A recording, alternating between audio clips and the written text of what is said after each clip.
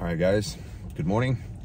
This video is going to be as comprehensive anyhow of a informational, I guess, treatise about the Trinity. And I thought about piecing it together myself, which I'm sure I could, just because there is a good amount of evidence and I am very familiar with it, but nobody puts it better than Dr. Robert Luganville of ichthyus.com, ICHTHYS.com. I got this from his theology lesson in the Bible Basics, and it is far and away the most, again, comprehensive, succinct, and wonderful explanation I've ever seen in my life. It helped me out greatly many years ago, and I think it hopefully will help you too. So let's get right into it. Let's talk about the persons of God, the Trinity. The definition of the Trinity: God is one in essence, three in persons. Revelation 4:8. Holy, holy, holy, 3 times over. The Lord God, the Almighty, He who was, He who is, and He who is coming. No specific term for the triune nature of God occurs in the Bible. The inspired writers of the New Testament clearly felt that the existence of God in 3 distinct persons, the doctrine which we now call the Trinity, was a relatively straightforward concept and accessible enough, even with a cursory reading from Scripture, from passages such as the one we just quoted. They're holy, holy, holy, one for each person. As apostolic fathers, the generation that followed the men that actually penned the New Testament also felt that merely quoting Scripture was an entirely adequate way of discussing the relationship between Father, Son, and Holy Spirit. Not until the late 2nd and early 3rd centuries did the term Trinity itself come into general use as a way of defending against a variety of heresies which sought to deny various aspects of the unique triune nature of God, what earlier generations of Christians had taken completely for granted based upon their common sense approach to reading the Bible, that God, the Father, the Lord Jesus Christ, and the Holy Spirit are all God, and that they are at the same time, they are in what we may call a personal way, each one, also distinct from each other. God is one, God is also 3, and there is no contradiction between these statements. The simplest, the best, and most traditional definition of the Trinity is that God is one in essence and 3 in person. To put the doctrine in complete terms, the Father is God, the Son is God, and the Holy Spirit is God. Yet at the same time, the Father is not the Son or the Holy Spirit, the Son is not the Father or the Holy Spirit, and the Holy Spirit is not the Father or the Son. We can better understand what the Trinity is by first considering what it is not in terms of definition given above. In other words, one in essence, 3 in persons. So 1. God is one in essence, but that does not mean that only one person of the Trinity is deity, God. God is 3 in person, and all 3 persons of the Trinity, the Father, the Son, and the Holy Spirit, are divine. Heresies of the past which have challenged the divinity of the members of the Trinity include adoptionism, asserting that Christ is the Son of God only in a sense of adoption, nonsense; the Ebionite heresy, teaching that Christ had only a human nature empowered by God's Spirit; and Unitarianism, which asserts a unipersonality of God, denying the deity of Christ and the Holy Spirit. But the Bible teaches that there are 3 members, that the 3 members of the Trinity are deity.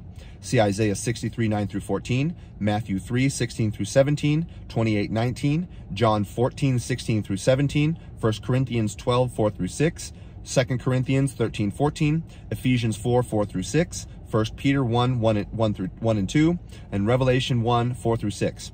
The Father is God, Matthew 6:9, 1 Corinthians 8:6, Ephesians 3:14-15. I'm always reading these verses off, by the way, so that you personally can go verify, because I am not the source of truth. The Word of God is. Please remember that. I am the Alpha. Here's Revelation 1:8. I am the Alpha and Omega, says the Lord who is God, He who is and was and is coming, the Almighty. B, the Son of God. John 5:18, 10:30, 10:33, Romans 9:5, 1 Corinthians 8:6, Colossians 2:9, Hebrews 1:3. The Word, this is John 1:1-2. The Word existed in the beginning. The Word was both present with the Father, before creation in other words, and the Word was God in His own right. This same one was present with the Father God in the beginning. By the way, Jehovah's Witnesses butcher this. They intentionally had to change their Bible specifically to twist the words of the Bible because they refuse to accept the deity of Christ. They think He's an angel, Michael the Archangel of all things. Absolute insanity. C, the Holy Spirit is God. Genesis 1:2, Psalm 139:7, Acts 5:3-4, 1 Corinthians 12:11, and then compare Hebrews 3:7-11 with Psalm 95:7-11, where the Lord is speaking.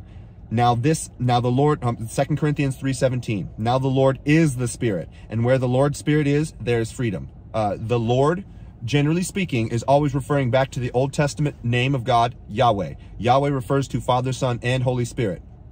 2, God is one in essence, but that does not mean that the Trinity is only one person, merely displaying three modes or aspects of himself. God is three in person, and all three members of the Trinity, the Father, the Son, and the Holy Spirit, are distinct persons rather than manifestations of a single, multifaceted person. Heresies of the past which have challenged the distinct personalities of the members of the Trinity include modalism, the idea that Christ and the Spirit are mere modes of the Father's personality, and I think this is docetism, the notion that Christ only seemed real and was in reality merely a phantom of sorts representing the Father's plan. But the Bible teaches that all three members of the Trinity are distinct persons. A, the Father is a unique person in his own right, for he is distinct from the Son. Daniel 7:13, for example, I was looking during my vision of the night, and behold, with the clouds of heaven, one like a son of man was coming up, and he approached the Ancient of Days. In other words, the Father. And they brought him before him. B, the Son is a unique person in his own right, for he is distinct from the Father. Hebrews 10:7, behold, I have arrived. In the scroll of your book is written about me, to do your will, O my God. So the Son calls the Father, O my God. C, the Holy Spirit is a unique person in his own right, for he acts as a distinct person. Romans 8:26, and the Spirit helps us in our weakness in a similar way, for we do not know what we ought to pray for, but the Spirit himself intercedes for us also with anguished supplications which words cannot express. It speaks for us even when we don't know what he's saying and how he's saying it, because it's always for our own good, because he is God, always working out all things for our good, just as Romans said. God is three in person, but that does not mean that there is any inferiority or disparity of status, activity, or substance between the members of the Trinity, as would inevitably be the case in any human association. God is one in essence, and all three members of the Trinity, the Father, the Son, and the Holy Spirit, are co-equal, co-eternal, and co-substantial partners in one and the same essence. Heresies of the past, which have challenged the co-equality of the members of the Trinity, include subordinationism, which alternatively asserts that either Christ or the Spirit is by nature inferior to the Father, nonsense, and Arianism, which teaches a Christ not entirely equal in divinity to the Father. So it's just below the Father, which is nonsense again. But the Bible teaches that all three members of the Trinity are co-equal partakers of the same essence. A, they possess a full and equal share of the status of deity, as seen from the equal rank accorded to each in the formula for profession of faith at baptism. Matthew 28:19 through 20a. Then Jesus came over and said to them, all authority in heaven and on earth has been given to me. So go and make all nations my followers by baptizing them in the name of the Father and of the Son and of the Holy Spirit, and by teaching them to observe everything I have commanded you. B, they possess a full and equal share of the eternal function of deity, as seen from their joint participation in union. And check this out. Everybody sees this, but they don't really understand. They like to claim that this is God talking to the angels. This is nonsense. Genesis 1:26. Then God said, let us make man in our image according to our pattern. C, they possess, see my video on the image of God, by the way. I try to do my best there. I think I did okay. C, they possess a full and equal share of the substance of deity, as seen from the attribution of goodness to all three members in the apostolic benediction of 2 Corinthians, where grace, the policy of the goodness of God, love, the natural consequence or emanation of the goodness of God, and fellowship, the ultimate result of the goodness of God, are attributed to the Son, Father, and Holy Spirit, respectively. 2 Corinthians 13:14. May the grace of the Lord Jesus Christ and the love of the Father God and the fellowship of the Holy Spirit be with you all. 4. God is three in person, but that does not mean that the Trinity is composed of three or more different gods, as, again, JWs, Mormonism, all this other nonsense. They're all following these silly ideas. God is one in essence, and all three members of the Trinity, the Father and the Son and the Holy Spirit, are the sole joint partakers of that same essence rather than three similar beings of similar essence. All so-called Christian sects, which elevate saints and angels to the status of divinity, essentially belong to this heretical category, after the manner of pagan pantheons, which also possess numerous deities of lesser and greater rank. All the ancient pagan religions. But the Bible teaches that all three members of the Trinity alone share the same unique essence. A, the Father is revealed to be uniquely God. Deuteronomy 4:35. You were shown these things so as to know that the Lord, he is God, and there is no other beside him. B, the Son and the Father are revealed to be uniquely God. John 10:30. I and the Father are one. That right there. He's claiming to be God. He would be an absolute liar and blasphemer and absolutely deserve his death if that was the case. But he absolutely wasn't, because he was the perfect God. C, the Holy Spirit and the Son and the Father are revealed to be uniquely God. John 14:16 through 17. I will ask the Father, and he will give you another comforter to be with you forever, the Spirit of truth, whom the world cannot receive, for it neither sees him nor knows him, but you know him, for he abides with you and will be in you. B, the Trinity in the Bible. The definition of the Trinity, which best does justice to the biblical statements on the subject, is one given above, namely that God is one in essence and three in persons. We get an even clearer picture of what the Bible has to say about the Trinity when we combine this traditional definition with the four corollaries discussed and documented immediately above that we just talked about. A, all three members of the Trinity are divine persons. B, all three members of the Trinity are unique persons. C, all three members of the Trinity have co-equal and co-eternal essence. D, all three members of the Trinity share the same divine essence. As can be seen from the above numerous heresies we just discussed that have sprung up to challenge orthodox statements about the Trinity, the doctrine can be a difficult one to state in a proper biblical way. This is especially true the further any definition of the Trinity moves away from the actual statements contained in the Bible, which, as we mentioned above, were felt to be sufficient by the apostles and the apostolic fathers, the ones that came right after them. It should be noted here that even in the terms essence and person were felt by some theologians of the early church to be controversial. We may talk of man's essence, we are all cut from the same spiritual cloth, and man's personality, we are all unique individuals, the image and likeness of God.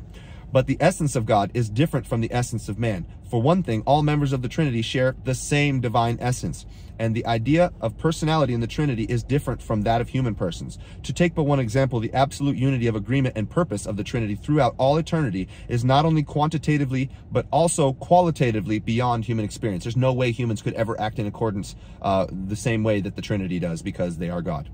The lesson here is that rationalistic speculation, always dangerous when expounding the Bible, is even more to be avoided in the case of the Trinity, a doctrine that was only fully revealed with the arrival of the New Testament. What God has chosen to reveal about the doctrine, he has revealed carefully and gradually. The subject of the Trinity in the Old Testament is covered below. We're going to go over that. But it may be said here that a large part of the reason for this guarded revelation of the doctrine, beyond our human limitation to comprehend it, may be the all too obvious fact, see the discussion above, that wrong ideas about the nature of the Trinity have historically posed such a dire threat to the entire basis of our Christian faith.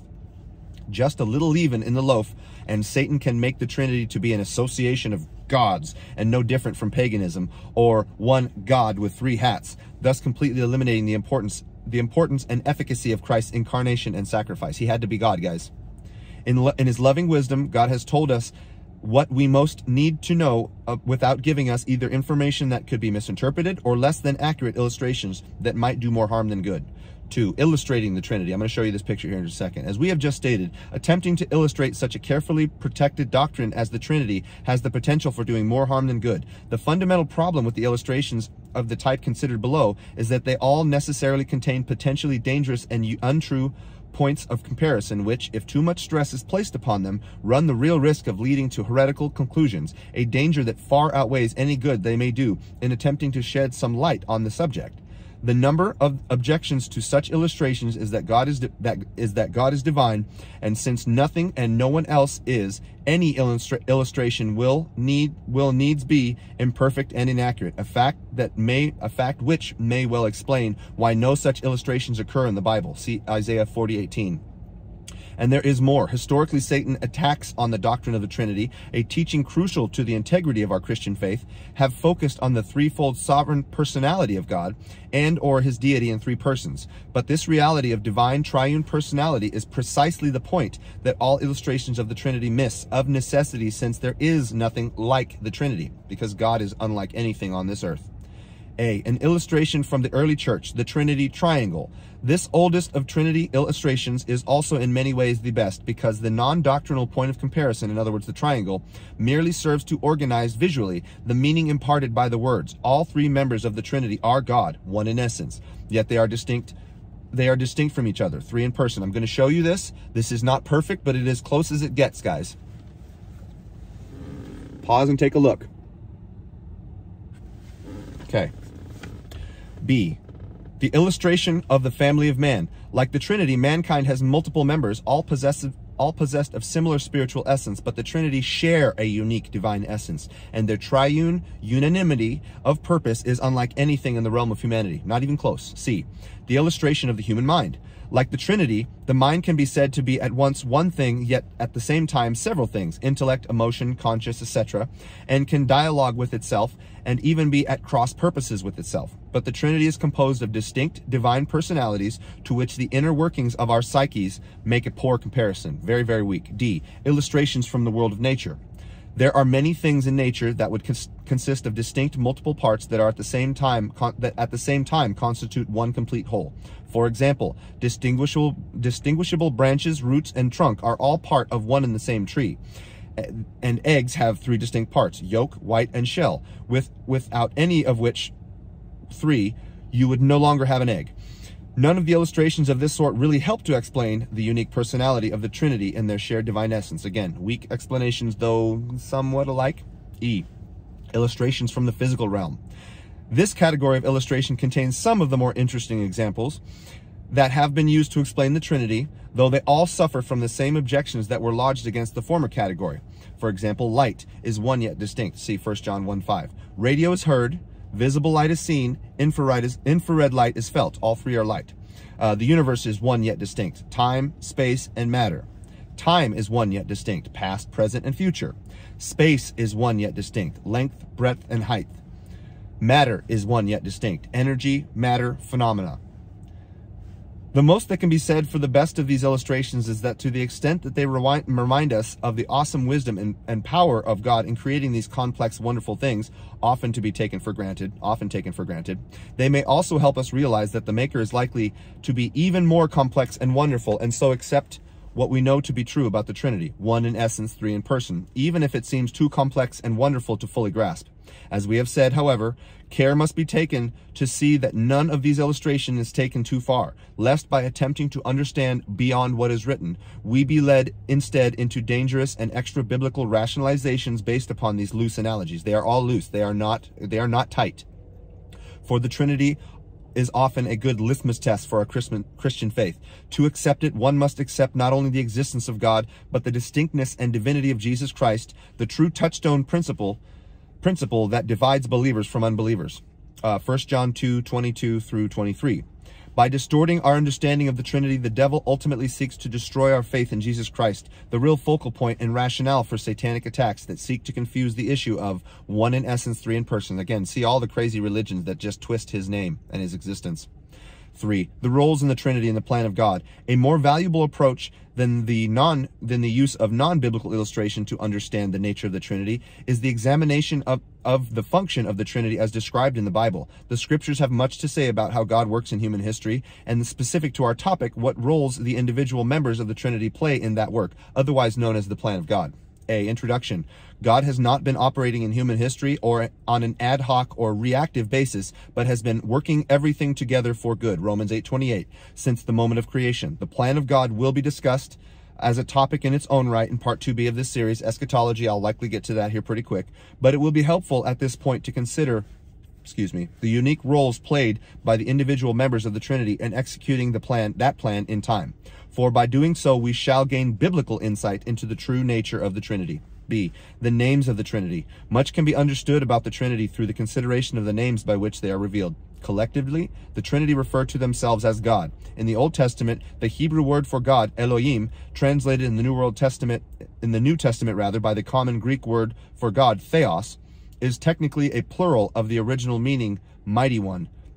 Collectively, then, the Trinity shared this appellation, pluralized to express additional majesty. Individually considered, however, members of the Trinity in the Old Testament are referred to most commonly by the Hebrew word Yahweh, translated in the New Testament by the common Greek word for Lord, Kyrios, a word that, as we have seen, calls special attention to the Lord's timeless and dynamic being. See the section we just went over. These two names, God and Lord, emphasize respectively the unity of the Trinity in its threefold persons. Elohim is a plural, but refers to the Trinity collectively, and the joint divine essence of all three individual members. Yahweh is singular, but can be used to refer to any of the Trinity's members individually. With the fuller revelation of the Trinity in the New Testament following the revelation and advent of Jesus Christ, the names Father, Son, and Holy Spirit give us an even clearer understanding of the roles of the Trinity, and therefore the Trinity itself. The Father, the first person of the Trinity. Origin, the term for an idea of the fatherhood of God, a designation well known from the New Testament, is also found in the Old Testament from the Pentateuch onward. The word father is first used for God in Deuteronomy 32:6. Is he not your father, the one who bought you? He is the one who made you and established you. Later in verse 18 of the same chapter, God is referred to as the rock who fathered you. The concept of the fatherhood of God can also be seen in Exodus 4:22, where Israel is referred to as God's firstborn son. Significance. The use of the name Father is clearly intended to be taken as an analogy from human experience. Like the Father who sired us, he is the Creator. Like a father, he is our authority figure, our trainer, disciplinarian, and teacher. See Hebrews 12:5-11. And not to be underestimated, he is the one who cares for us and loves us deeply, who protects us, keeps us safe, and wants only what is truly best for us, regardless of what we see as best.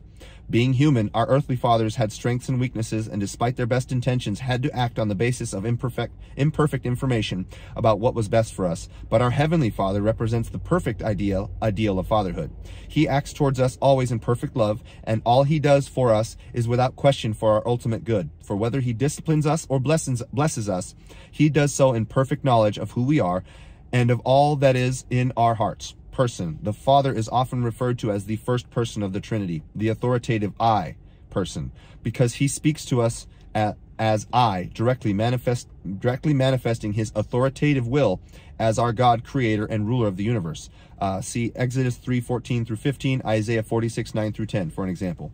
The Son, the second person of the Trinity, origin, along with the holy angels. See Job 38:7, not the NIV, by the way, that makes it confusing. We believers are all sons of God. Romans 8:14, Galatians 3:26, 4:5. See also John 1:12 and 1 John 3:1 and 2. The widespread franchise of sonship is based upon the paternal position of the Father relative to all his obedient creatures, but there is only one, the Son of God, our Lord and Savior Jesus Christ. Through Christ's incarnation, though Christ's incarnation was in a veiled fashion prophesied and foreshadowed by ritual sacrifice, it remained in the Old Testament times very much a mystery until the time of his actual first advent. Now it stands clearly revealed that the archetypal Son of God is our Lord Jesus Christ, and that the Old Testament parallels are types that look forward to this revelation. In other words, Adam is the Son of God, Luke 3:38. Christ is the preeminent last Adam, 1 Corinthians 15:45, and the Son of Man, in other words, Chadam, of Daniel 7:13-14, as well as in the New Testament usage. Israel is the servant of God, Isaiah 42:18. Christ is the suffering servant who will take away the sins of the world, Isaiah 42:1, 52:13, 53:12. Israel is God's son. Christ is the Son. See Hosea 11:1 fulfilled at Matthew 2:15. Finally, though Solomon was David's direct descendant, Christ is his ultimate descendant, the Messiah, the Son of David, who is the Son of God. Psalm 2:7-12, also 1:10-1. Significance. Building on the idea of fatherhood as discussed above, sonship denotes the idea of a special and unbreakable relationship with the Father, one of dutiful subordination to the Father's will, but also one of special privilege, inheritance, and shared authority. A son, especially a king's son, is often more accessible than the Father. The role of mediator between the king and his offending subjects can only be played by someone who is on par with both father, king, and creature. Subjects. Only a son incarnate can be sent on such a mission of reconciliation. See Matthew 21:33-40. Person. The Son is often referred to as the second person, in other words, the accessible you person, because he is accessible to us, having appeared in the flesh to forge a relationship with us on the Father's behalf. See John 15:14-15. And having gained access to the Father for us. John 14:6, Ephesians 2:18, also 3:12. The Holy Spirit, the third person of the Trinity. Origin. From the first chapter of the Old Testament, Genesis 1:2, to the closing chapter of the New Testament, Revelations 22:17, the word Spirit is used to refer to God, the Holy Spirit. The Hebrew and Greek words for spirit, ruach and pneuma, respectively, have the core meaning of wind or breeze, and again, there are important points to be garnered from this name analogy. Significance. The wind is a potent, invisible force. Though we perceive it and experience its effects, we can neither see where it comes from or where it is going. John 3:8. It can have everything from a gentle, warming influence to a powerful, chilling effect. Wind is thus aptly descriptive analogy for the Holy Spirit's role in the plan of God, his invisible yet powerful support of good. Zechariah 4:6, 1 Corinthians 12:3, and restraint of evil. Genesis 6:3, 1 Corinthians 12:3, 2 Thessalonians 2:5-8, is the furtherance of the plan of God, and in the furtherance of the plan of God, must not be underestimated. Person. The Holy Spirit is often referred to as the third person of the Trinity, the unseen He person, because unlike the Father, He does not speak directly to us. And unlike the Son, He has not been made manifest to us. Instead, like the wind, He is unseen by us, but like the wind, that does not mean we do not experience His power in a very real and personal dynamic way. John 14:16-17, Galatians 5:22-26. And here's a note. As should be clear from the discussion above, the names Father, Son, and Holy Spirit are thus representative of the Trinity's individual roles in the plan of God for mankind, and have been given to us to help us understand the relationship and functions of these three divine personalities in that plan.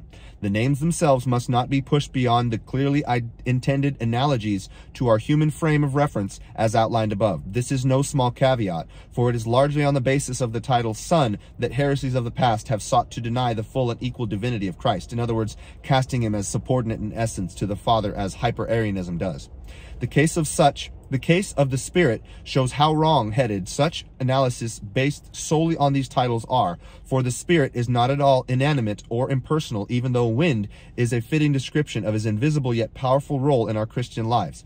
He acts in a very personal way towards us and towards the other members of the Trinity. John 3:5, 14:16-7, 14:26, 15:26, 16:8-15, Acts 5:3, 5:9, 13:2, 16:6-10, Romans 8:26, 1 Corinthians 2:10, Revelation 2:7. As our comforter and encourager, the relationship of leadership, John 14:16, 16:7, the relationship of leadership, Romans 8:4, Galatians 5:16 and 18, encouragement, John 14:16, 16:7, 2 Corinthians 1:3-7, and empowerment, Luke 24:49, Romans 15:13. We receive from the Holy Spirit. From the Holy Spirit are some of the most personal and animating relationships we shall experience this side of heaven. I'm going to cut it off right there because the video is already running long. We are going to continue on with the Trinity roles as seen from specific New Testament scriptures in the next video. Subscribe, buttons, bells, YouTube hates us, make a comment. I hope this is helping you guys. Please remember to see part 2 because it will fill out the rest of the information not addressed in part 1. Bless you. Talk to you soon.